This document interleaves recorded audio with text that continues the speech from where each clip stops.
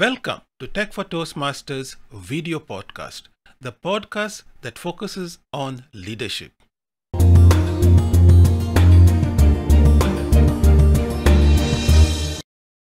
Today we have a guest among us.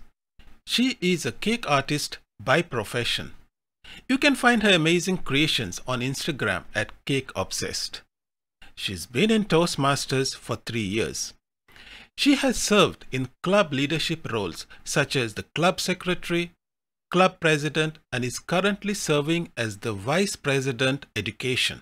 She is also the Area 21 director in District 20, which covers 2 countries, Kuwait and Bahrain. Welcome, Toastmaster Priscilla, to Tech for Toastmasters. Thank you, DTM Cajetan, for this wonderful opportunity. Let's start with the most basic question. Why did you join Toastmasters? Let me tell you, I was dragged into Toastmasters. Dragged by my husband. Of course, he just took me for a meeting. And when I was there, I saw the outcome and I said, this is where I want to be. Can you tell us about the Toastmasters program? Is it really about public speaking? I see that the tagline on Toastmasters website says, where leaders are made. Well, Toastmasters goes by its club mission, and that is to create an environment, a supportive and positive learning environment in which the members develop their communication and leadership skills. And the result of that is greater self-confidence and personal growth. Now, if you sum it up all together, that Toastmaster is churned into becoming a leader. And therefore, the tagline, where leaders are made, is most apt for Toastmasters. I see from your bio that you have served multiple leadership roles in your club. Which role was the most challenging and why?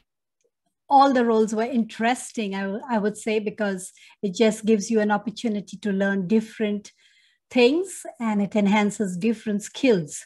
So when it came to president and the VP education roles, those were really very challenging because they were leadership roles. Between president and VP education, I think my current role as VP education has been the most challenging because it involves getting members to take up their role diligently, to be there to support the club, to continue with their journey, to enhance their skills, and getting somebody else to do what they should be doing is pretty challenging. During these uncertain times, how do you encourage your clubs and the members to continue their Toastmaster journey? These have been very challenging times, and getting our members to attend club meetings has been a challenge. It is obvious there are various other priorities apart from Toastmasters. But what I have looked at is that in a time like this in pandemic, where we can't do much, where we can't go out, where we can't spend time elsewhere, coming to Toastmasters meeting and enhancing your skills, getting to know people, networking is something that any member can do, can be there and gain a lot of knowledge.